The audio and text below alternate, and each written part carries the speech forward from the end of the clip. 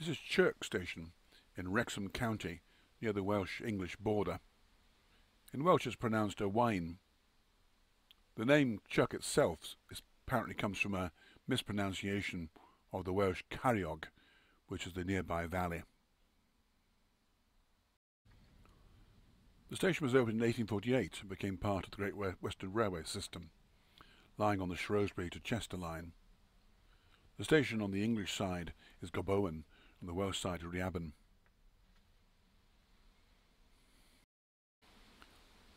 It's a busy station with around 75,000 passenger journeys a year prior to COVID. Trains and connections run from here to Holyhead, Wrexham, Chester, Shrewsbury, Birmingham and Cardiff.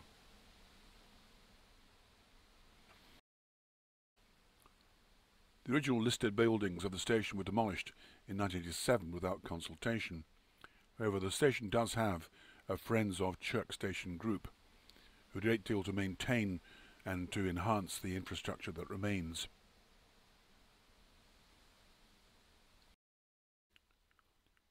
Adjoining the station is the Glyn Valley Tramway station, originally opened in 1888, closing to passengers in 1933 and to freight in 1935. This station recently is undergoing restoration by the Glyn Valley Tramway Trust, and this is covered in a separate video. There were transshipment sidings here, the Glyn Valley Tramway being narrow gauge, and goods were exported, that is the granite and slate, by the Standard Gauge Railway.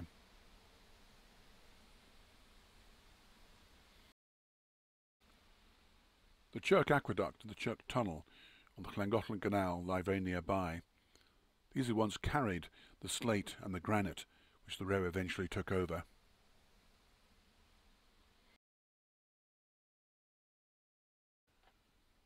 On the Riband side, the station is somewhat dominated by a very large pedestrian access bridge designed to allow wheelchairs to reach the station.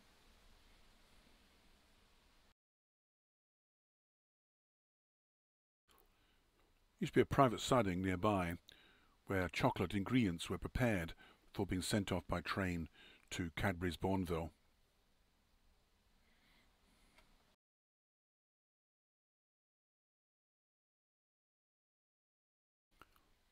There is still a large industrial complex nearby.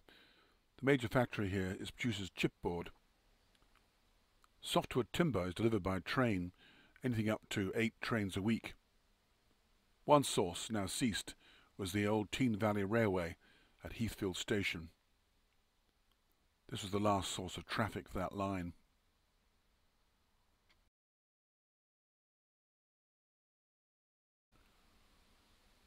On the side of the line running down towards England is the very impressive Chirk Viaduct. Next to it stands the Chirk Aqueduct on the Llangollen Canal, which has been reopened. When it was constructed, it was the highest railway aqueduct in the world.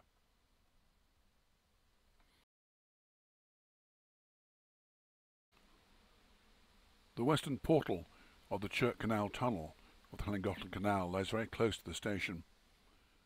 This was unusual in being one of the very first to have a towpath running through it, so the boats could be hauled through by horse, rather than the old practice of the workers lying on their backs on the roof of the canal boats and using their feet to propel it through.